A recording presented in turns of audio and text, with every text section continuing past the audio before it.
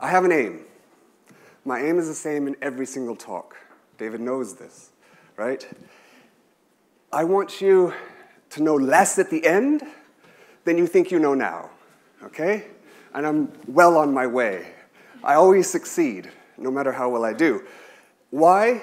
Because actually science is about questions. It's not about answers. And anything interesting begins with doubt, right? Someone said, all revolutions begin with a joke. Because what you're basically saying is, you mean it could be different?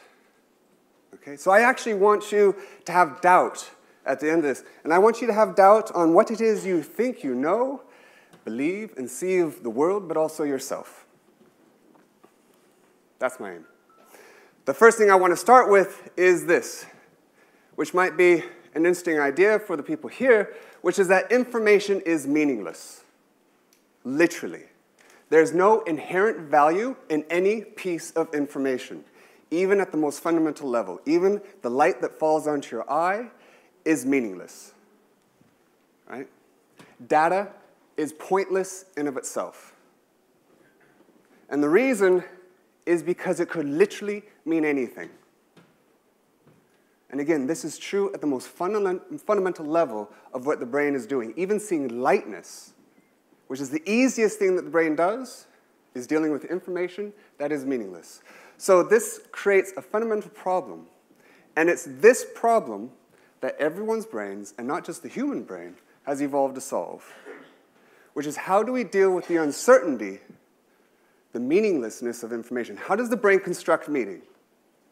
Okay? And I'm going to show you examples of how the brain constructs meaning. And for the very first time, I'm also going to try to do an experiment on you all. Okay? Not an invasive one. Okay? The first thing that the brain does is it finds relationships. It finds pattern, statistical relationships, statistical correlations. Right? It's because the brain literally can't do absolutes. Absolutes are impossible for the brain. If I were able to freeze your eyes from moving, your eyes are constantly moving. They're called saccades. If I could freeze your eyes from moving, which I actually could do, what would happen? Your eyes are open. Your eyes aren't moving. What do you think would happen? You become blind. The whole world disappears. Your brain needs contrast. Contrast is literally life. It needs difference. It can't deal with absolutes. So the first thing your brain does is it finds relationships. But that's not enough. Relationships by themselves are ambiguous. They don't tell you what to do. So your brain then has to create a meaning of those relationships. It has to find a behavioral significance of what those relationships meant in the past. Okay? Why this is possible is what I call redefining normality. Your brain is constantly redefining normality. It's constantly adapting according to its experiences and creating value in relationships. So I'm going to show you how quickly your brain can see the world in a whole new way. Okay? I want you to notice that those two desert scenes are exactly the same in terms of their spectral content. One is just simply the flipping of the other, yes? Yes. Okay, look at the, if we have the, well, probably be okay. If we look at the dot between the green and the red squares, just look at that dot. Don't look anywhere else. Just stare at that dot. We're going to stare at it for about 30 seconds. And you're going to get very sleepy. Right? Keep staring at that dot. What's happening while you're staring at it? Your brain is learning. It's getting a new experience. It's interacting with the world. It's coming to literally see it in a new way. It's learning that the left side of its visual field is under green light and the right side of its visual field is under red. That's becoming its new normal, which means anything you see after that will be guided by that new experience. When I tell you to, not yet, I want you to look at the dot between the desert scenes, but not yet. 5, 4, 3, 2, 1. Do they still look the same? Yes? If you're red-green colorblind, which 7% of the male population here is, it won't work for you. Right? For those who still can't see it and aren't colorblind, come see me after. Okay? So that's how quickly your brain can come see the world in a new way. Thank you.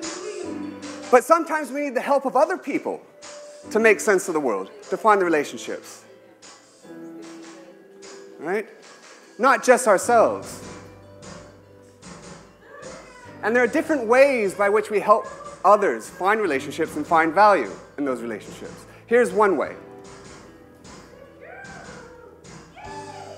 Yes? Ooh, the voice.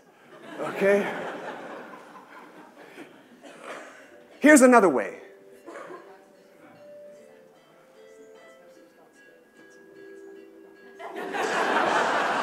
Right? For those who run companies, you have two different leadership styles there. Okay? So the point is, when you open your eyes, you never see the world as it is. You never see information. You don't even see pattern. What you only ever see is a meaning. And that meaning is grounded in your history. Seeing red is literally seeing a meaning. Okay? So I want to play a game to show you how this is true in something that we're quite familiar with, right? Which is language. Now, as a game, I want you to read what you see. Okay? We're going to count you in. Ready? 1, 2, 3. Very good. 1, 2, 3. Wow, it's like school. Okay, 1, 2, 3. Any Portuguese in the room? Right? Someone? Oh, brilliant. Okay. 1, 2, 3. So, remember what the instructions were. Read what you see. That literally says, what are you reading? What are you reading? There are no words there. They're only letters. And yet you put an H between that W and A. Why? Because it would have been useful to do so in the past. You're seeing the meaning of the information. Right? Your brain has literally encoded the statistics of co-occurring letters in the English and Portuguese language. Right? So you're literally seeing a meaning. None of you read, what are you dreaming? Why? Because I had you reading. So I primed you to read it in a certain way. Very gullible. Okay? This is true even for our most basic perceptions. All right? So, Martin, if I could have my lights. Okay, let's see if this works. So, right, we have these. Can you see?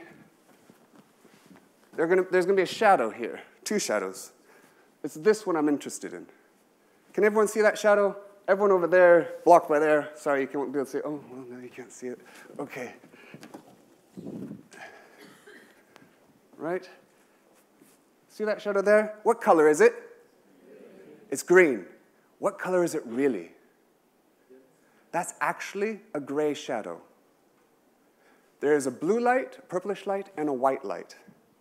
That part of the screen is the only part of the screen where the white light is hitting it. And yet you see it as green because your brain has encoded the relationships between the colors and is seeing a meaning. In this case, it happens to be green. Okay? Thanks, Martin. So even at the most simple level, your brain is seeing meaning grounded in relationships, which means your assumptions determine what it is that not only what you see, but also what you discover in information. And here we're going to try an experiment. Haven't done this before, right? I want you to all get your phones out. How much time do I have? Right? And you're all going to send me text messages. Now, if I had time, I'm sure I would have come up with a much better technical solution to this. But you're literally going to send me a text message. So I want you to get your phone out, and you're going to type in my number. I don't know how dangerous this is, right? Everyone ready? Okay, 07 515 563 260. 07 515 563 260. Okay? Good. Now, I'm going to show you a string of letters. And in that text message, you're going to write your first 3 words that you can see. Okay? And those words are all 3-letter words. All right? So find the first 3-letter words that you see, 3 3-letter words, and put them into your text. Okay? Should be pretty quick. You have it? Okay, tell me some 3-letter words. Sorry? Bit. Dot. And. Okay, brilliant. For those who are a bit slower, now you have some clues. Okay, now you've got your 3 letters. Don't send 3 words. Don't send the text yet. I want you to do the same thing again, but with this next string of letters. Go.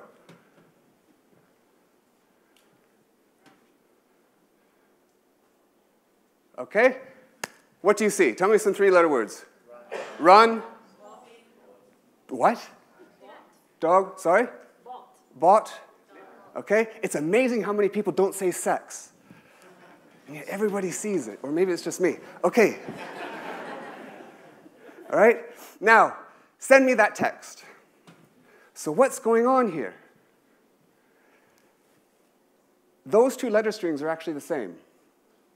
They're made up the exact same letters, just in different patterns.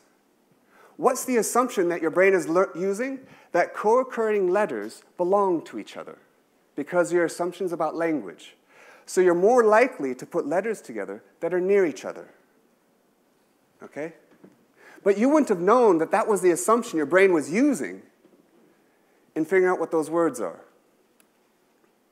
Okay? What's more is that your brain is actually using these assumptions to determine its discoveries of the world as well as its creations of the world. Sometimes creations that don't even exist, can't even exist.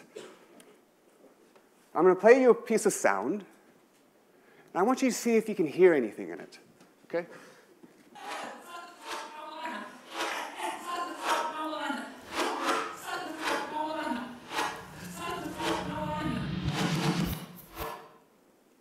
Hear anything? Just random sound, right? Now, I'm going to give you some structure. That structure is grounded in your experience of language. But it's going to be a visual structure. And then I want you to see if you can hear something new. Make a discovery in that sound. Okay?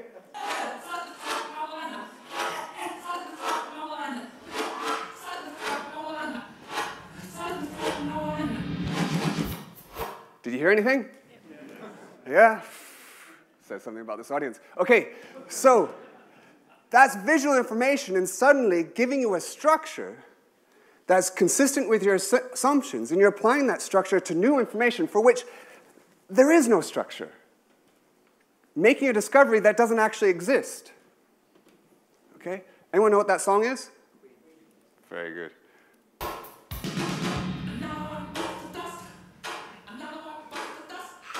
Right? That's what the song is. Right? What's really quite fundamental is our assumptions determine what we see. They determine our discoveries. They're even the basis of what we create. And yet we're almost completely blind to our assumptions, especially the assumptions that we inherit. Right? They're the most difficult assumptions to actually reveal. And I'll tell you why knowing your assumptions is so important. Now, some of you, maybe all of you, are saying, that's fine, but I'm actually quite an independent, free will kind of a person. I have choice. Okay? Well, let's find out.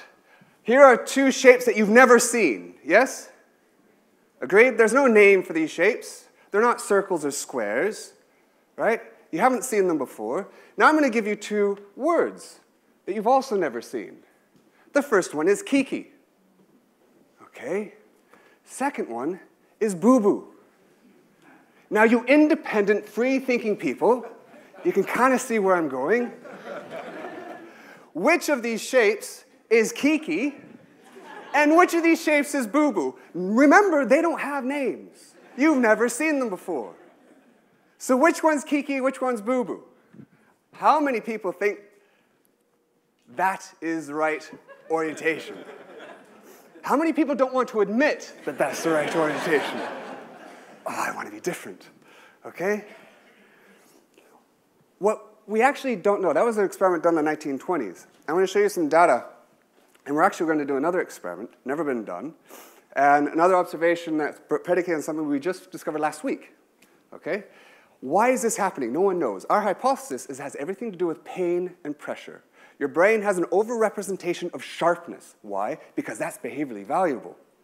So if you look at this image, you'll see that probably, if you think about what's similar to what, the top line, middle line, and the bottom line are similar to each other. You'd probably organize it in that way. Agreed? Mathematically, it's exactly the opposite. Why are you grouping it this way? Because your brain is grouping it according to sharpness and roundedness, even though mathematically, the orientation is the other way. That's how strongly how important this is for us. That suggests that actually, if I take a painful concept, which activates the same parts of your brain as actual physical pain, we should be able to get the same effect. So if I give you two words, love and hate, which one of these shapes is love, and which one of these shapes is hate? All right? Now, how many would say this is the right configuration? Of course, there's no right. How many people say the other? One. Interesting. Okay, two. You two should meet. Okay. Right? What if I give you the word audio? Now, when giving the word audio, the current hypothesis is it has to do with the shape of your mouth. When I say boo-boo, I'm making a rounded shape, hence the rounded shape of the mouth, hence the rounded shape visually. What if I give you the word audio? How many people think audio is the sharp shape or the rounded shape? How many people think it's this way? Yes? Most people. How many people think it's that way? Right. Now, in Chile, when I did this just a couple weeks ago to 1,000 teachers, they all said it was this way. Why? Because audio means hate. So even though it's a rounded sound, they associate it with a sharp shape because of what it means. Okay? So your assumptions define what you perceive. Right? What about your perceptions of yourself? Does that determine what you actually see in the world? Again, another study we've just done, got the data last week, is I can put you in different states of power. So how you perceive yourself, how powerful you perceive yourself. What is power? The ability to be in control. How much control do I feel is directly related to power. And this is not just humans, it's any animal. Okay? And I can put you in two different states of power in just a few minutes. And as a consequence, you will start seeing the world very differently. And in the experiment we did, we put people in different states of power and we presented them with a color illusion experiment. So you notice you have 4 gray tiles on the left and 7 gray tiles on the right. Yes? Those are all physically gray tiles. If I change their context, which changes their meaning, the color of those tiles will change. I want you to keep your eye on this one. Okay? The one on the left, front. Okay? See what happens to your perception of it. What color is it now? It's blue. It's literally gray. The 4 blue tiles on the left are all gray. The 7 yellow tiles on the right are also gray. If I were to take them out of the screen and show them to you like this, they'd be gray. They're physically the same, and yet you see them as being different. Why? Because in your past experience, it would have been useful to do so. Now, if I put you in different states of power, you actually see this illusion differently. People in a less state of power, feeling powerless, they see the illusion stronger.